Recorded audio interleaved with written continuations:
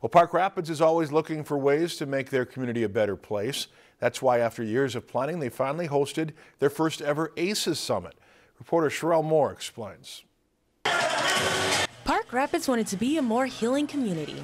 That's part of the reason they decided to host a day-long ACES Summit. ACE stands for Adverse Childhood Experience, and the summit is meant to help everyone understand the effects of trauma. When we have a common language of understanding what ACES is all about, then we can all make the difference going forward. So that's the first step, to get everyone together and build awareness.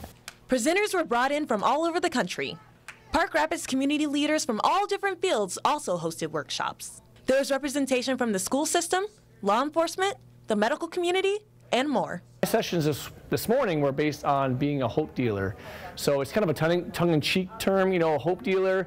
Kids are like, what does that mean? And I talked to them about how in my life I found transformation in dealing hope to individuals. I always see my role as a constant cheerleader, one that continues to push, hopefully pull, dragging people into community service, community action. The ACES Summit was literally a whole day event. It started in the high school and elementary schools with all the activities for students, but then later in the day, the whole community was invited to participate.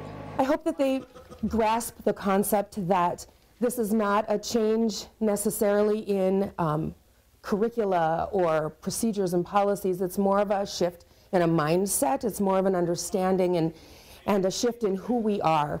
Professionals who have worked on ACES programs before say it's pretty typical to see school communities getting involved. But what's happening right now in Park Rapids is something to be admired. I think there's just some cutting edge things happening here because it's not just a school thing, but it's a tremendous community approach. And that's the strongest approach there is when the community comes together around trauma. Reporting in Park Rapids, Sherelle Moore, Lakeland News. The ACES committee is looking into making the summit an annual event. They're planning on a fall date for next year. If you enjoyed this segment of Lakeland News, please consider making a tax-deductible contribution to Lakeland PBS.